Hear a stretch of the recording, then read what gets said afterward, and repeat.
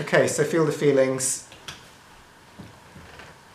is the basically another way to say to feel the feelings is allowing without thought. So it's just being here and just allow whatever is here to be experienced. And if anything is being even repressed, let the repression go and let everything come up.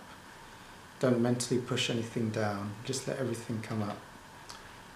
And then if there is any form of identification with thought or stories in the head, just disidentify. So you're just allowing any sensations, energies or vibrations to be experienced. And just to keep allowing that. And as soon as there's identification or hooking into a thought, just drop the thought, drop that identification. And just allow whatever is here to be. And if another thought emerges and something wants to hook into that, just drop the thought and just allow whatever feeling, energy or vibration to be experienced. And if there is anything like an unconscious supervisor or editor in the background trying to tell you how good or bad you're doing, just drop that as well.